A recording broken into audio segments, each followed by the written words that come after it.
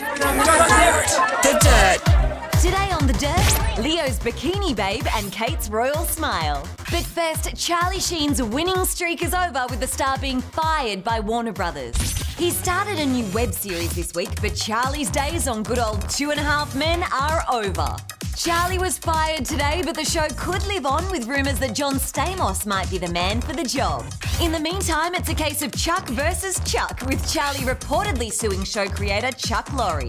Next, summer may be over in Oz, but for Leonardo DiCaprio, it's bikini season all year round. Leo's longtime girl, Bar Raffaelli, posed for a bikini shoot in the Hollywood Hills, and the view was incredible.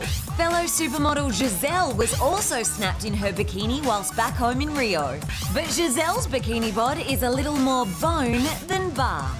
And finally, pics of Kate Middleton show our future queen as an adorable little princess. These childhood pics were released by the Middleton family today and show young Kate with a very royal grin. From Arabian adventures to British royalty, Kate has certainly lived a camera-happy life. Let's hope the family snaps have prepared her for a future in front of the paps. And that's it for now, but we'll be back soon with heaps more right here on The Dirt.